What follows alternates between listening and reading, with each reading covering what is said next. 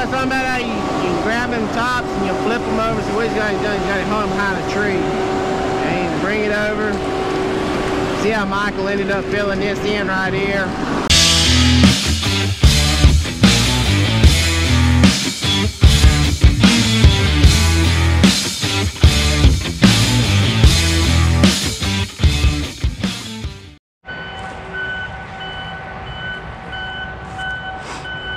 Alright, so we're out here walking now, kind of looking at what Matt's got cut.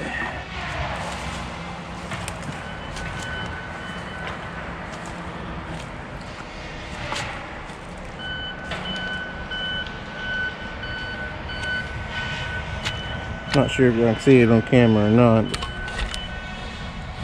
but there's water under the wood.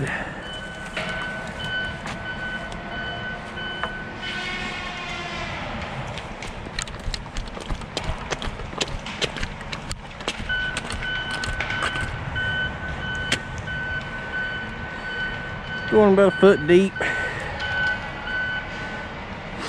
I don't know, it may work.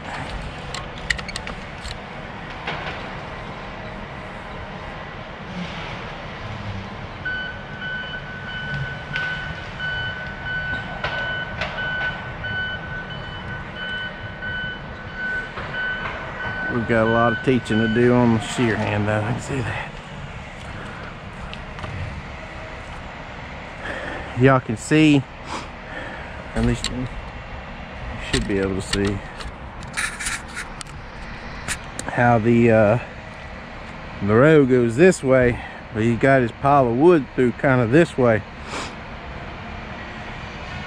That's not going, he needs to get those tops more straight. And like all these little bitty trash hardwoods that he's got in there, trying to fill his mat, he needs to cut those separate and put those up in his tops. Kind of like right here, you see it's kind of bare. This is where you need your hardwoods. The way I do it when I'm coming in is I'll leave those hardwoods and I'll get my mat started. Looks like he's done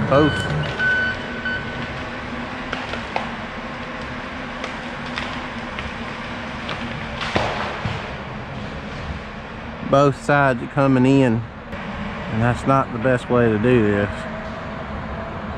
You want to be doing just this side coming in and then this side coming out. Looks like that one tree up there he got into.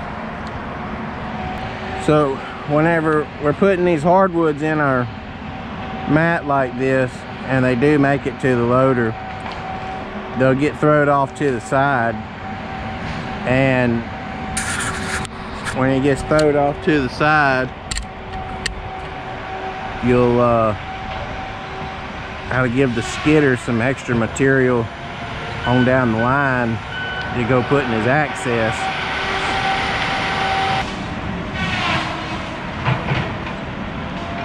But I'll take those hardwoods like that, like he's cutting down there right now, and you probably can't see that on this GoPro, but I'll take those hardwoods and I'll throw them backwards in my mat.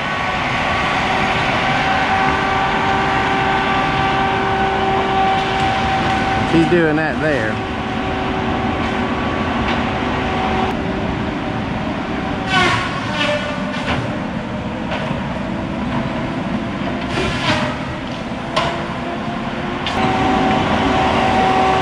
You wouldn't think those little ones like that would make a difference, but sometimes it does.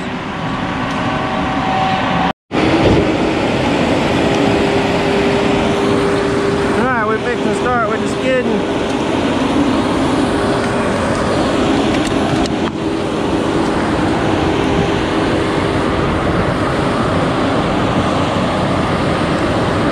But technically, we're not shoveling yet.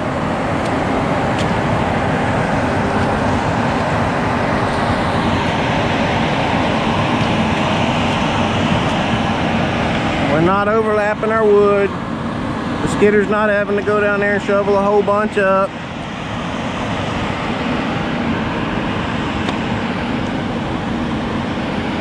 Right now he's just going down there and being easy. You can see him just easing down through. Looks like we're fixing to go get the tigercat skidder. John Deere's here to lick their cat again on that skidder. They didn't time the drive shaft back together just right. He backed all the way down there to his last pile, backed over his last pile, making sure there was nothing throwed past it. Because whenever you get done doing, you know, you get done with this one, anything that's left down there, it's just there. You can't go back down there and go get it. Y'all can see the water here. I mean, you wouldn't even be crossed the ditch with a rubber tire here. He looks like he's probably going to be bringing that up here to patch.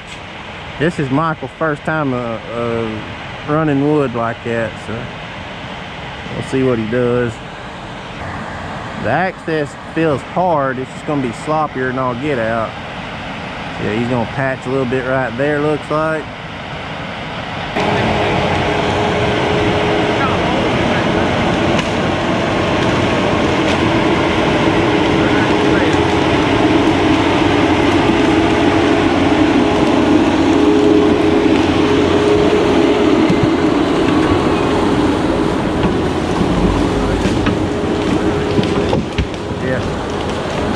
It takes a little bit of running to get that bark knocked off and then that slop knocked off that tree.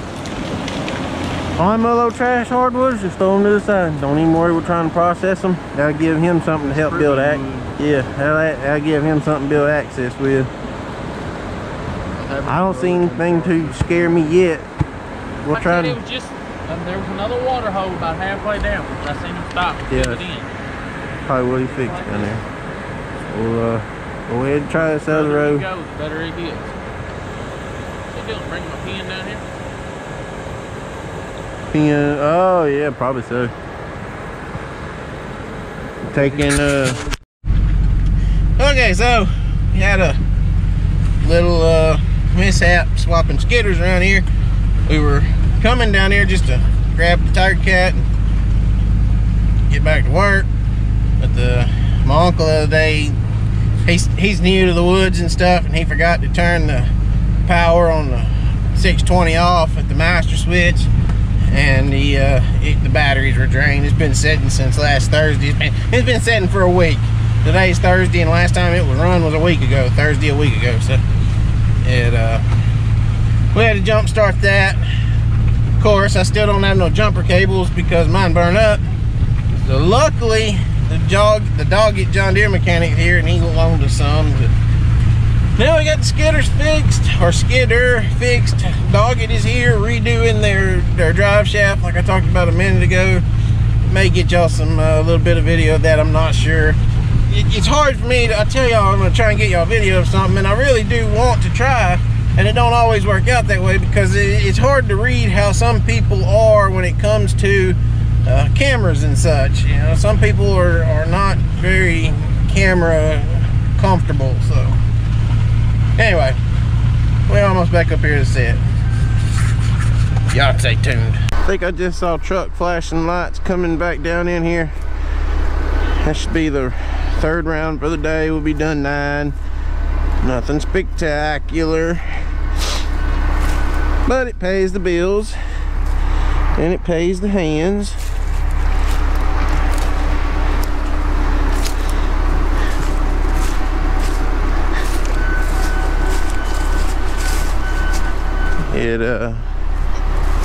It's gonna be real tough to push, which we didn't really get started cutting good this morning. Whew. We didn't really start getting cutting till about 8 o'clock. I had to come down here and go over the kind of show the guys what I was expecting.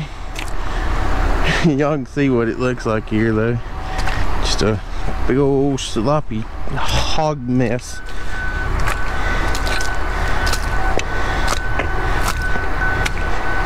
Not sure if that slopping sound is picking up on audio or not.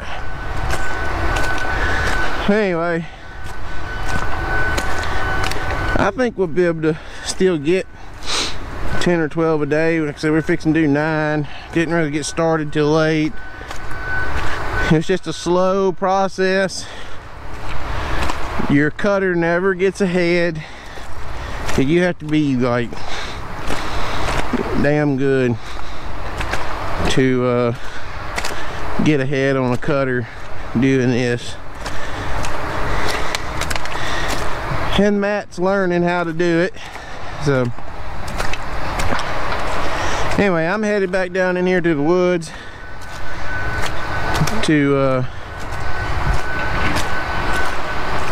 look, see how this is coming about. Had, I guess you said, a little bit of a meeting a while ago with landowner and everything. They were plumb happy with how it looks.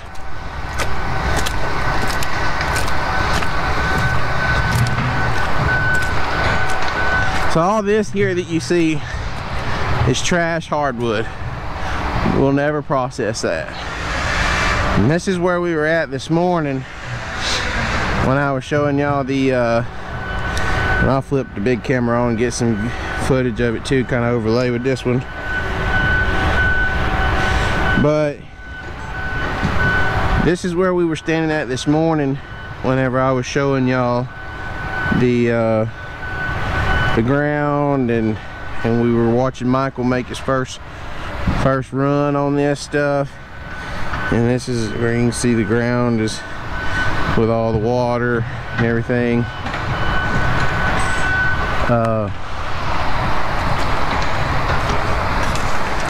It's turning out a whole lot better than I thought it was going to, so that's a good thing. So what our game plan is right now is to keep matting the ground like what we're doing, and keep working our way back to the back, because I have some wood on the ground in the back that we can't quite get to right now. And if the sun would ever come out, this access will start drying up eventually, because you can look right here, there's dry dirt right there. Watch, here comes Michael past us.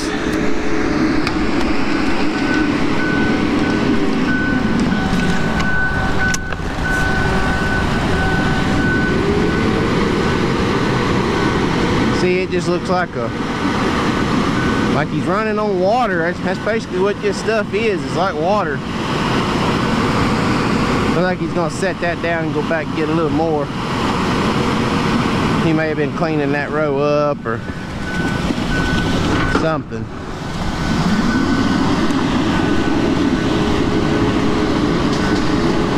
But it's getting, the ground in the woods is okay. The ground up front is what's iffy.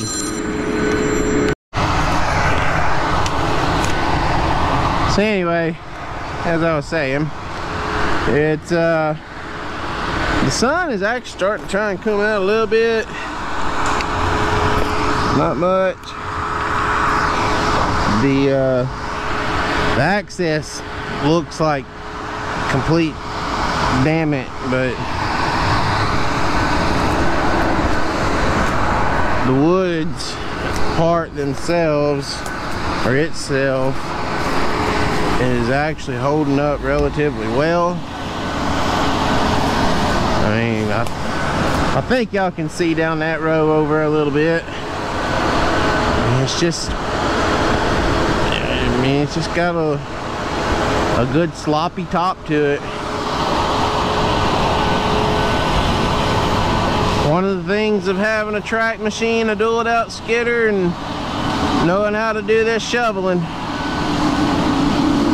you can keep on working. If this was the only track you had to work and all you had was a rubber tire machine, you would not be working this.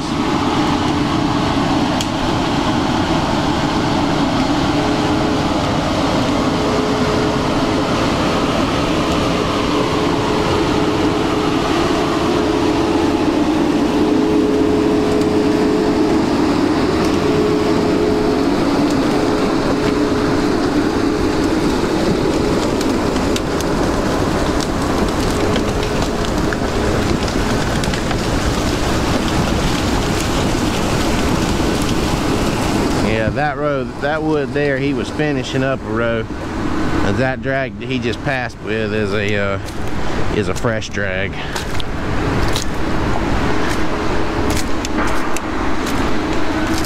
But I mean, y'all can see here, like what I was talking a minute ago. Y'all can see there's dry dirt under the soup. He had two pieces up there in the access, he adding to that. It seems like it's getting better. The biggest thing that kind of got the access foobarred a little was we were working this during a rain Monday, and we were skidding from the back before I pulled them out up front, and the rain, whenever you skid in the rain, it just slops everything up, and then the rain don't run off anywhere, it just sits right there in those soupy sloppy slush holes that you've created until you start running back through it again. But so long as he keeps keeps filling in his trash where he's needing to, I mean, like y'all can see right here, I mean, this right here is actually pretty dry. There's some clay right there.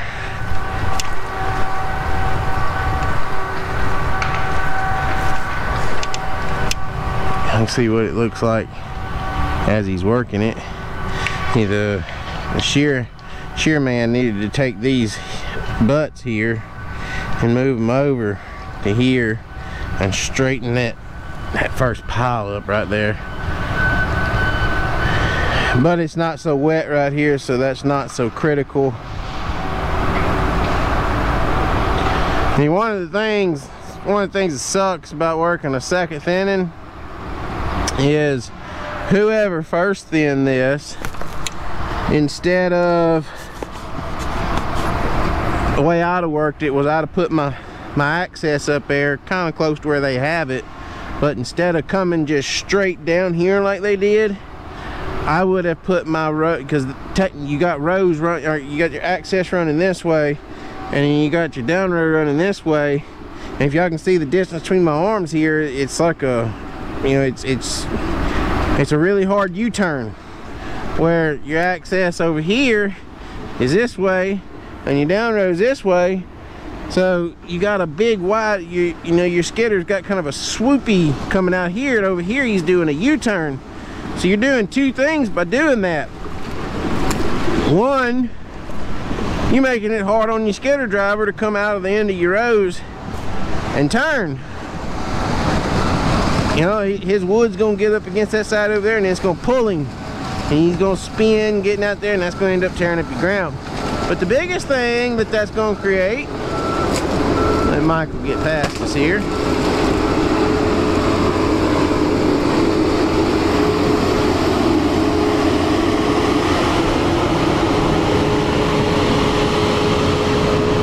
The biggest thing that it's going to create is, if you can see the way the access is running like this, these down rows are running kind of at an angle backwards away from your access. So you're skidding technically away from, you know, that end of your down row down there is closer to your loader than this end up here. So you're skidding away from your loader, and then you make your turn and you go back.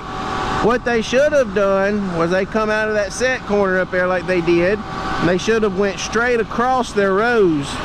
They should have lined their access up to go 90, you know, where the access matched up 90 degrees to their down rows, where this one here is, you know, probably like a 60 or a 70 degree angle, and this one over here is like a, you know, 110 degree angle or something. If they would have left it, if they'd went straight across their down rows, that would have shortened their skid distance, because this access goes quite a ways down in here.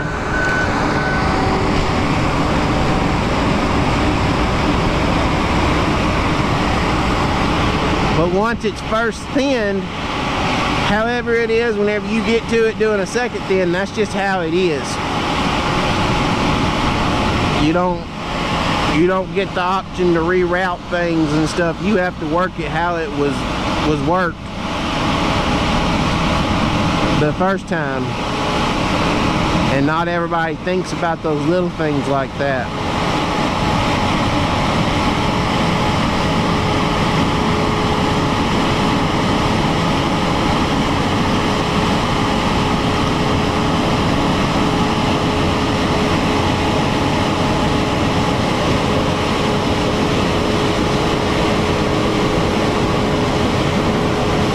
So what he's doing there, he may have had a piece of wood kind of crossways over there, and he's trying to get she's trying to get that piece of wood back straight.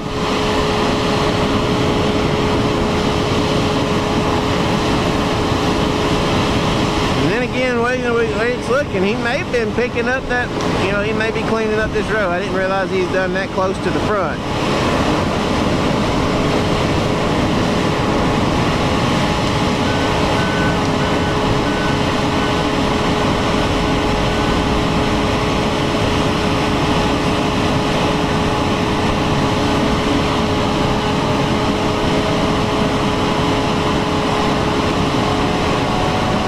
Picking up a drag right there is what he's doing.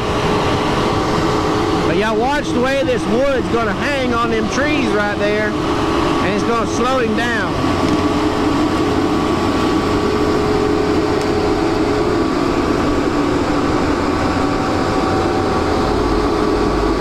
I wouldn't say slow him down, it's just gonna pull the machine.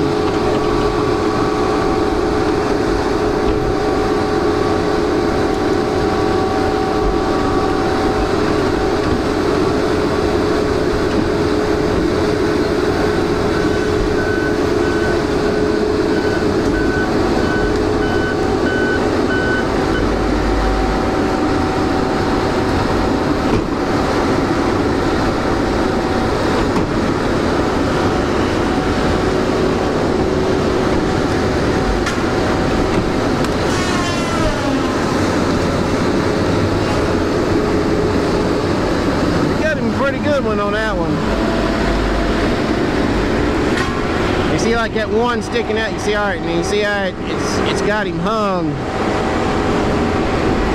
He might have to end up setting that down or swinging over, or he's gonna push himself is what he's gonna do. But see, that wood is now stuck in the ground back here as he's trying to pull it around that corner. So now he had to unstick it, pivot it, and then pull it all up. That takes a lot of power to do something like that. And then like that one that you saw stuck way ahead, he'll just have to end up breaking it off.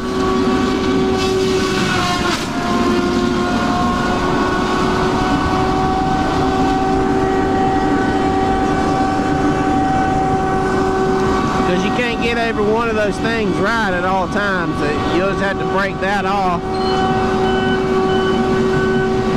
That'll be a trash piece that the loader has to just throw away up there. That's one of the things about doing the shoveling like this is doing it in a thinning anyway. You're gonna lose a lot of, not a lot. You're gonna recover about 80–85% of your timber when you start shoveling really hard.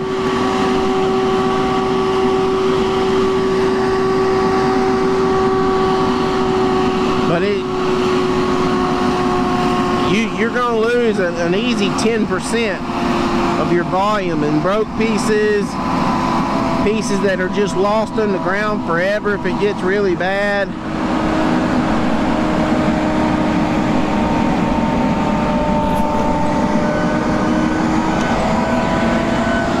We'll watch Matt start his next row here.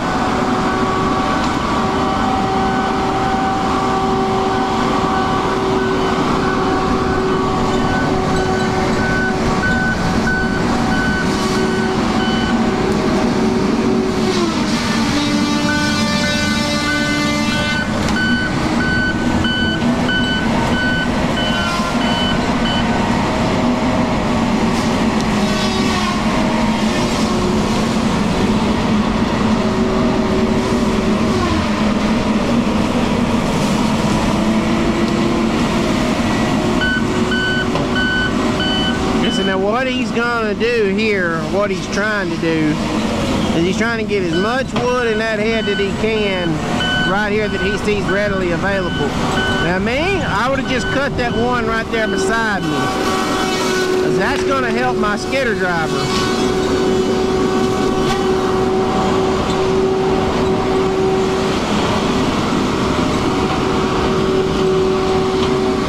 Also, again, me, I would take those two pieces, that head pull that I got right there, I'd have cut everything I could right here at the front, and if all I could get was that, I would split it. Split it meaning I'd pick up about, you know, just say for giggles here, say I have an even number, I will take, you know, there's 6 pieces, I'll take 3 out of that pile and I'll pick it up, flip the top over into the other side where my runners are gonna have to be.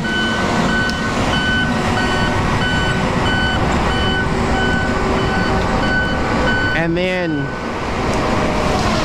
place the butts where they need to be.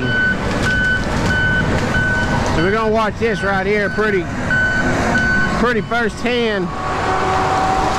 See, I think these runners right here are too wide. The left runner is going to be pretty well close. The right runner is going to be, the left runner is going to be too far to the right.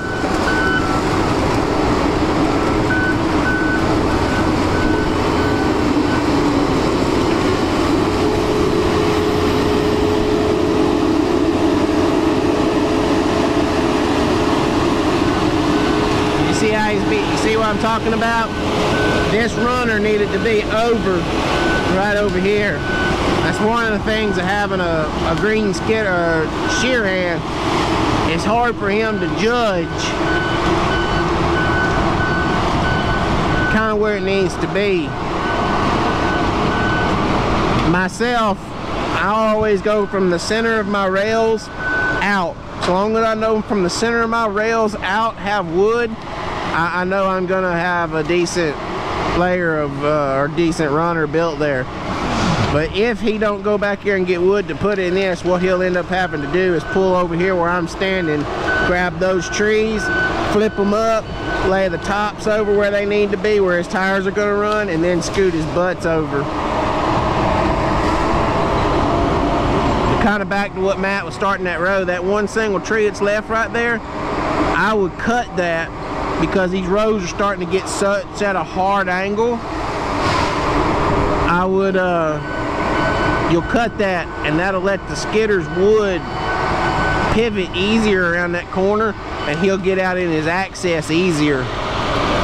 Because when it's got a hard backwards turn like that, especially when it's wet, he ain't gonna be able to pull as big a drag as what he could pull, even though the crown will allow it. He's having to lighten up on his drag because you're not gonna be able to pull all that big heavy wood around that corner. And I'm sure this video is gonna be like super long, but there's lots of good content right here, so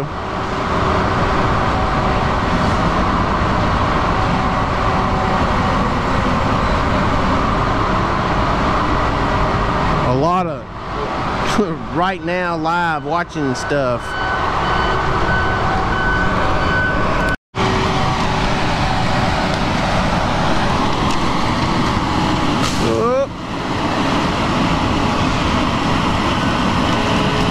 Alright, so what he's doing is exactly what I was just talking about a minute ago. He went back there, he sees that he needs wood here. He's gonna go back there, grab him some wood,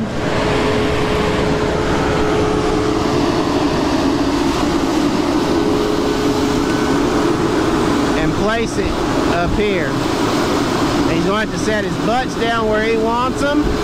He's going to have to back up over his butts a little bit. And he's going to grab it and he's going to heel it up. It'd be just like heeling it with a loader. And see how he, oh yeah, that's a good throw. And then he'll place that wood just right there, just like a loader would place it by heeling it up. Then he'll try and mash it down a little bit. He's gonna pull up, he's gonna get square back up on his runners.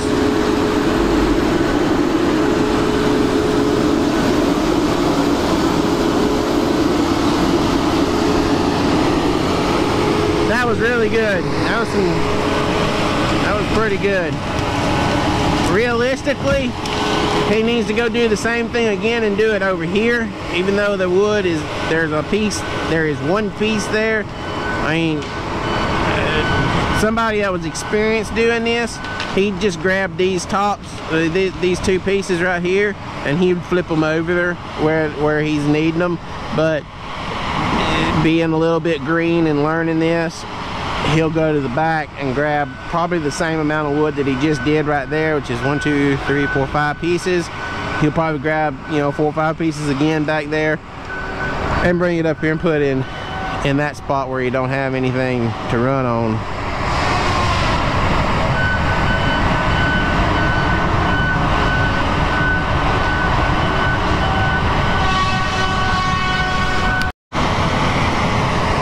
We'll watch him make his turn up here. You see how he's struggling right there? It's the second time he struggled right there. What it probably is there's a piece of wood, a bigger piece of wood right there that's probably throwed crooked or throwed too far to the inside.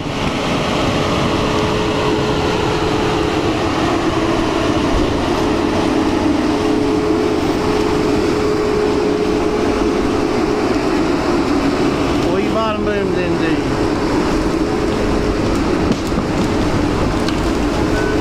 A lot of people have the misconception if you let those bottom booms back, it'll help you make a corner. That's wrong. That'll make you shove.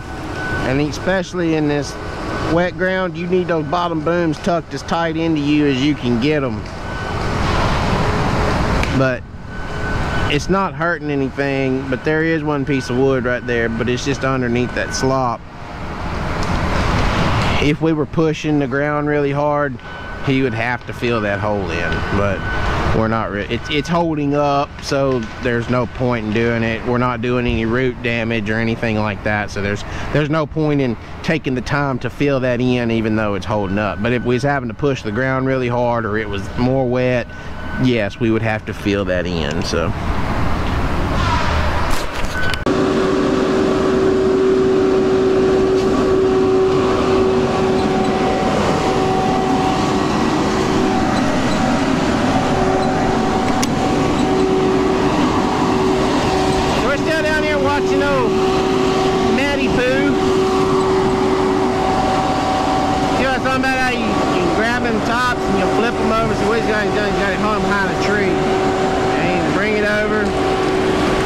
Michael ended up filling this in right here.